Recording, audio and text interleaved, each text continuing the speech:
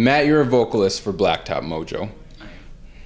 Damn good one too, watching the videos and everything. Appreciate it, bro. Yes. So, what is the best singing tip that you can give people that are out there wanting to do what you do?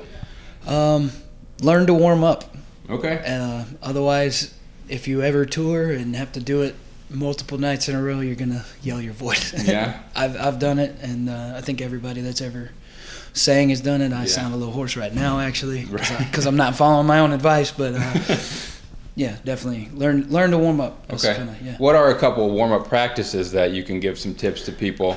Because there's a lot of different ones. You know. Just learning proper breath support. There's a lot of exercises that you can look up for that.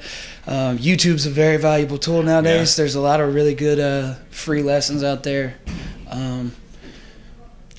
Learning proper breath support, doing like scales and sirens and stuff like that. When you were starting out, did you get good advice from somebody that you remember to this day?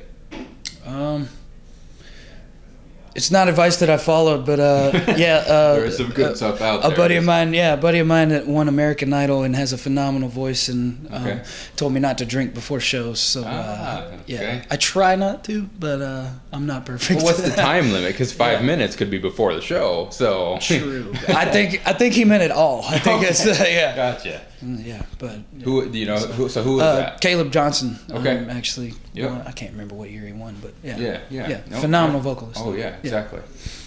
Hey everyone, thank you for watching our video. Subscribe to us on YouTube to see all of our interviews and backstage footage. Also find us on our other socials by searching @BSE Rocks or by clicking the links below in the video. By becoming a fan of Backstage Entertainment, you can enter in contests to win autographed prizes. From Backstage Entertainment, I'm Jeremy Lafrentz.